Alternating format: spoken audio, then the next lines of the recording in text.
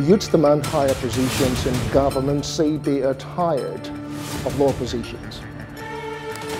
And Serap asked President Muhammad Buhari to probe the alleged misuse of 4.5 billion COVID-19 funds by the Kogi state government.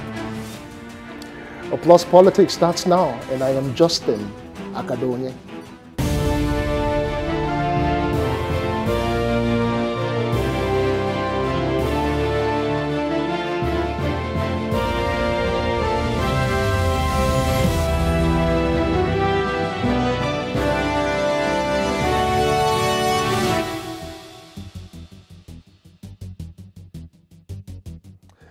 Now, youths across the country have called on President Muhammad Buhari and the Nigerian Governors Forum to make provision for them to have equal access to all levels of political leadership, saying they are tired of holding lower political positions in government. Discussing with me is Vice National Coordinator of the Youth Democratic Party of Nigeria, Segun Oduola, and here in the studios is the Public Affairs Analyst and, of course, a member of the Lagos Youth Parliament, Femi Ojo. Many thanks, gentlemen, for joining me this evening. Thank you, Justin. All right, Segun, thanks for standing in too. Let's get straight into the business. Now, start with you, Femi. The youths, they were over the weekend in Abuja, and they are demanding specifically from the President, Muhammad Buhari, and the governors from that they just don't want positions that are just not high up there. I mean, not low there. They want something very, very, very high. If I should ask, do you really think the Nigerian youths have been sidelined over time in the decision-making process here in Nigeria?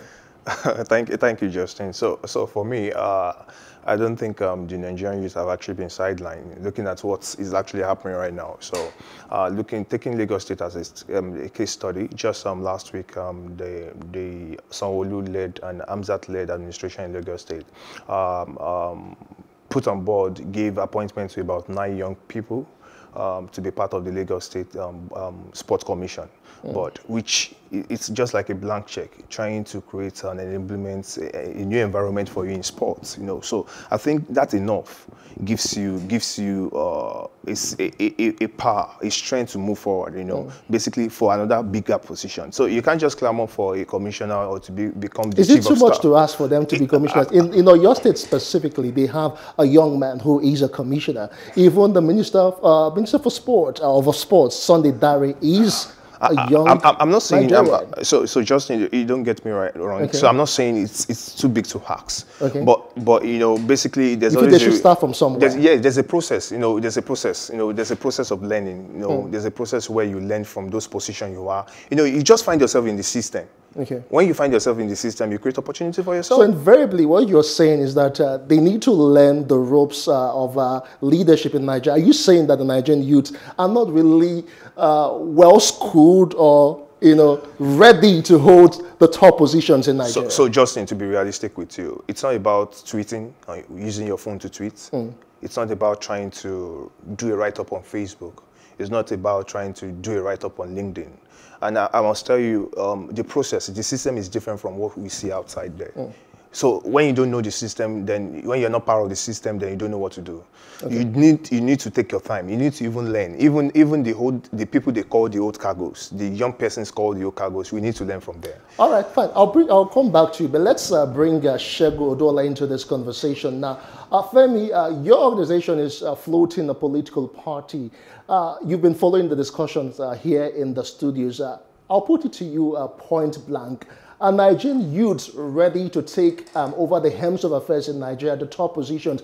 Do you see any young Nigerian being a governor, maybe Nigerian in their 30s or 40s, being a governor anytime soon? Of course, yes, Justin. I believe that the Nigerian youths are ready. They are ready to take up leadership positions. You see, I do understand that in certain settings, you need experience to be able to function at your best capacity. But you can learn on the job. If we say that the Nigerian youths are not ready to take up sensitive positions in the society, then when are they going to be ready? You understand? Then how are we going to be able to measure their ability and then determine whether or not they are competent enough to fill up those positions. So if we can give them positions at the sport ministry, I think we can as well find people who are competent, Nigerian youth who are competent, who have been able to prove themselves in their field of career, who have been able to prove themselves credible enough to run for certain positions. I think they should be given the opportunity to also express their ability and their skills in leadership. You understand? Because even in school, leadership starts from schools, leadership starts from home. What you have been able to learn over the years, that is what you will put to play. And when it comes to governance, you know, I heard my friend over there. He said that Nigerian youths are not ready and that they have to learn from one office to the other. You see, when you base your argument on that, then you most likely will not give the opportunity to someone for them to learn. Because at the end of the day, I get all of that now. But let's take it back to elections that we've had over time. Not too long ago, we had an election in Nigeria, you know, the 2019 elections.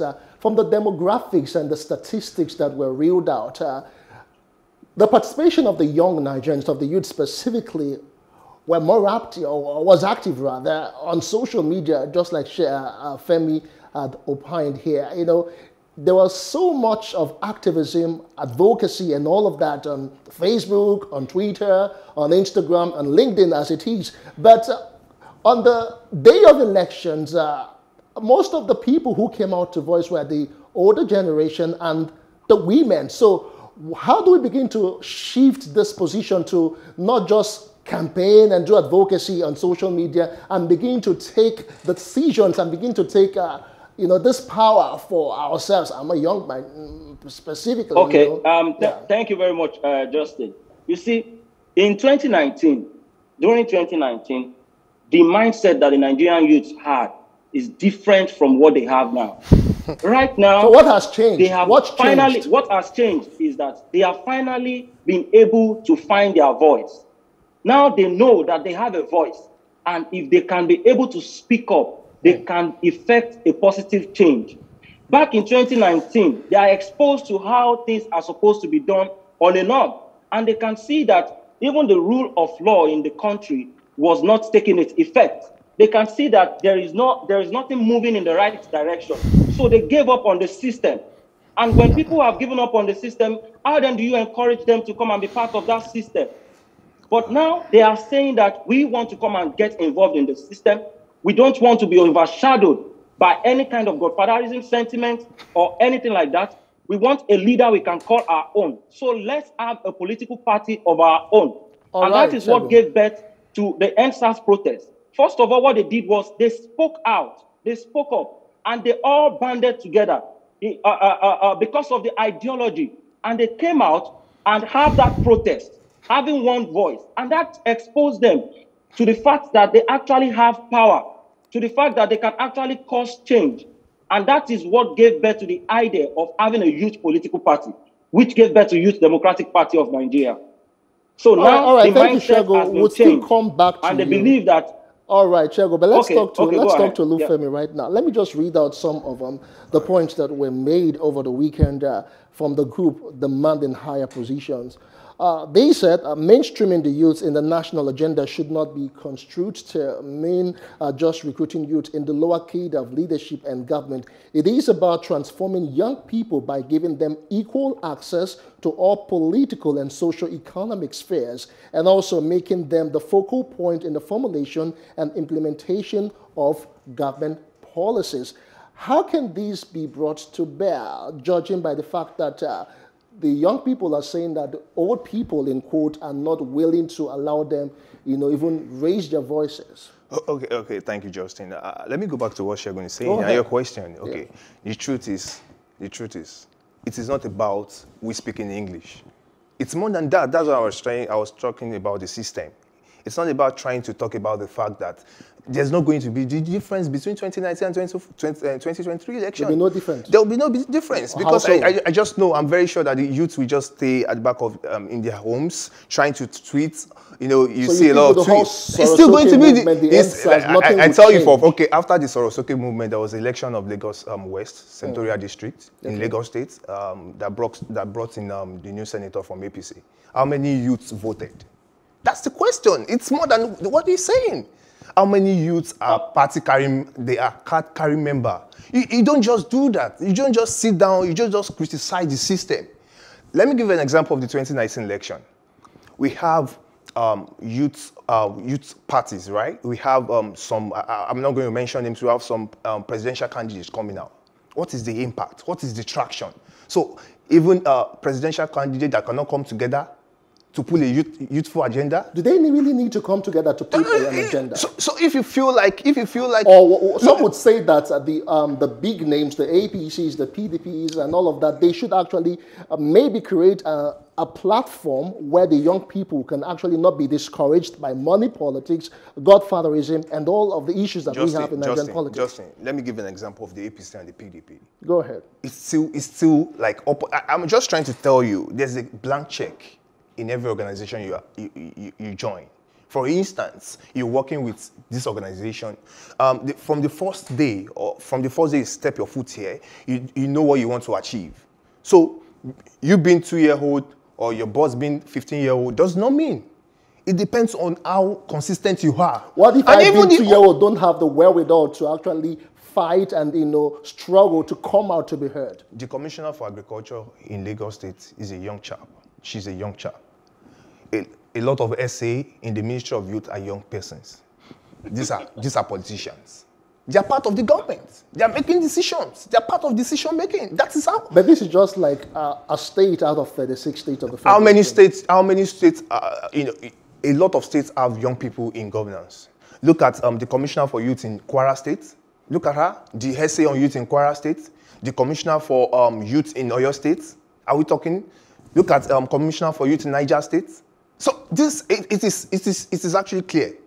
My question is, the young persons, or my challenge right now is the young persons being given opportunity to be in the aims of affairs. Are they getting results? Are they driving results? Are they? And I'm telling you for free that 75% are driving results. Okay, let's get back to Segun. I'm sure you have been following the conversation. So let me quickly add this to you. Very quickly, please. 2023 election has started, but the youth are just tweeting. That makes the difference. What should they be doing right now? Should they should the same thing the older generations are doing. Let's keep doing it. All right, Segun, you have been following the conversation. You've heard Femi, and he says that the 2023 elections are on the way. I mean, this 2021, but of course, preparations, a lot of politicking are ongoing right now. So how does the average Nigerian youth places himself to be in the forefront so his voice can be heard? There's a difference from what happened in 2019 and now. You see, the emergence of EndSARS protest actually sparked the mind of the youths that are going to change this nation for good. The youths are awoke. Now, he talked about the local government elections that were held, and which an APC member emerged. Sorry, the senatorial election. The youths were licking their wounds at that time. They do not know which way to follow. The youth do not have a well-defined ideology by a political party that belongs to a youth, that is run by the youth. What the youth want is a political party that can be run by the youth themselves, that gives them the right to aspire for any position in the country, be it the presidential position, the Senate position, the governorship position. And I'm telling you that once we provide that platform, which is what YDPN is saddled with, once we provide that platform to the youth are going to come out massively. Once they know that this time around, they are engaging themselves in something that will bring positive results, that will effect positive change, then you will see the youth in another dimension. You talked about the EndSARS protest as they were tweeting and all that. You can also testify with me. You can bear me witness that online presence was transformed into a physical presence, so much so that the government could not hold it back anymore, and the Lekki massacre had to happen. They had to devise many means to ensure that they hijacked the protest, and they failed. The youth were resolute on their demands. And that is the mindset the youths are bringing to the polling units now. They are bringing all their grievances to the polling unit. They are taking their grievances to the polling booth to cast their vote for the right person, for the right candidate, the most competent candidate. Not because that candidate is connected to somebody, not because that candidate is being favored to run for that position, but because the candidate is passionate and the candidate is competent, credible enough to deliver in that position. And that is what the youth are looking out for. The youth will select their own leader by themselves. And when we talk about the age limit that has been placed, it is because the youth believe that for any organization to work perfectly, that is why they have the age limit set in every organization for retirement. Why is it that a nation as sensitive, a business as sensitive as a nation's business, we do not have an age limit? The only age limit is against the youth that are supposed to be growing and the youth that are supposed to be expressing themselves, their passions and all. So that is the reason why right now the youth are coming out to say enough is enough. All right. And I want to tell you that what we experienced in 2019 is going to be different from what we are going to experience in 2023. Well, the youth are not currently on social media. The youth are physical. They are physically manifesting all their activities. They are going from one street to the other, from one location to the other, sensitizing themselves, mobilizing themselves to get the youth to be actively involved in politics, not as the way it used to be with the godfatherism, sentimental attachment, with all the favoritism. This is now a platform where a son or daughter of nobody can actually become somebody without having to know anybody. The youth are saying that politics is not going to be business as usual, but this time around, it is going to be a selfless service to humanity. All right, so that is the youth's position. Thank you. All right, we still have Segun Oduola of Youth Democratic Party and, of course, Femi Ojo, Lagos Youth Parliament. We went to the streets, we sampled the opinions of the average Nigerian concerning youth in politics and youth taking high up positions. This is what we came up with. We'll take that and we'll return in a moment. Stay with us.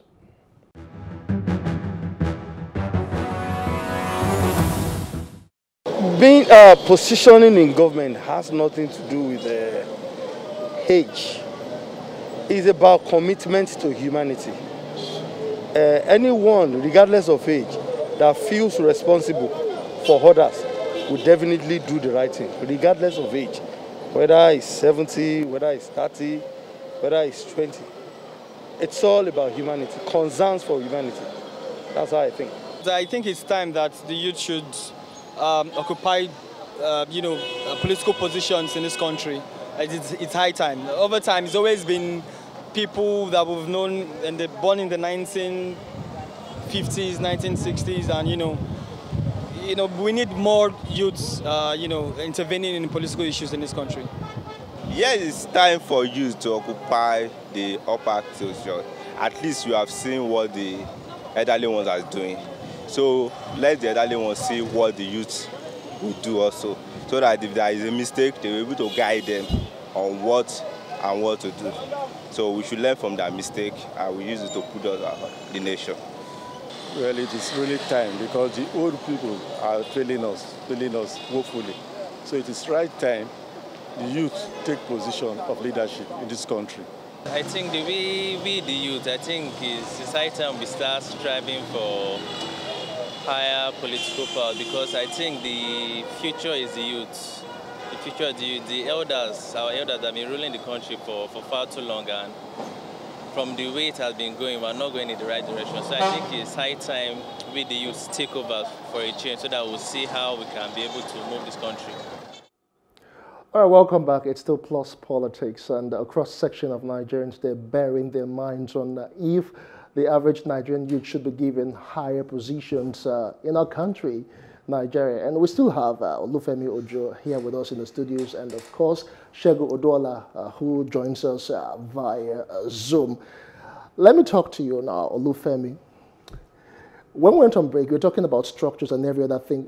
Do you really think the average Nigerian youth can actually break all the barriers and get into maybe some sort of cabals and be part of a system of the older generation, so they can actually maybe get there somehow? So, Justin, let me answer you by saying this. The governor of Kogi State is a young person. That is what we say is a young person. It's part of the system. Okay. He's doing well for himself. He's creating impact. He's giving opportunity to young persons in Kogi State, right? Yeah. So that is the analogy. So I wouldn't tell you for free how he got there, but there was processes for him to be part of that structure. So it's part of the structure now. We have other young persons in governance that they are part of the structure. So what I'm saying in essence is part of the structure. First of all, the first process is be a card-carrying member of a party. Any party. I don't know any party you want to join. That's the first step. First step. As a young person, be a card-carrying. It's more than, that's why I say it's more than tweeting. Just have a card-carrying member, then go for meetings. It's a process. You can't just wake up one day and say you want to be the president of Nigeria. Like Segun was saying, I can ask him for free, what impact are you making in your street or your estate you are staying? Can you wake up, my questions I always ask young persons is, can you wake up in your estate this morning and tell people in your estate, don't go out? Would they listen to you? Do you have a voice that is heard? Do you have a voice even in where you stay? Where is Fela Durotoye when he actually came out for 2019 election? Where is he? What impact is he doing? Let's not begin to spite personalities. Let's just be as logical as possible. But then again, let me go back to Segun. A question was posed to you now, but let me just paraphrase. Do you really think the average Nigerian youth is actually making enough impact within their domain before they could actually play at the national level? Well, at the moment, consider the fact that the youths have not been given a fair chance before now. No matter how we try to sugarcoat it, no matter how we try to, make it seem, the truth of the matter is, and the reality of it is the fact that the youths are being sidelined. And that has created a mental, it has given them a kind of mental orientation to make them feel that they are not important. They are not supposed to be in any system. They are not supposed to even have their own voice. But when you push somebody to the wall, they tend to turn back at you. And that is what is happening right now. So what is happening right now is that you want the youth to be a card-carrying member of a political party. But then let me ask you a question. How can I trust a candidate from a party I don't trust? If you have a political party and you cannot trust that political party, how then can you trust any candidate that comes out of that political party, be it a youth or any other person or an adult? It is not possible. So the first thing is that as important as the mission, the process is also important. The history, the tradition, the beginning, the foundation, all of these things are important. Now, you talk about the youth who are currently in the system. What are they being taught in the system? Since we gained independence in 1960 up to this moment, what has Nigeria achieved? How many youths have been helped? How many innovators have Nigeria been able to, present after that? Now, when we look at things like that, we will see that from PDP to APC, it's always been the same circle. And that is because they are replicating their mindset onto the next person that is coming on board.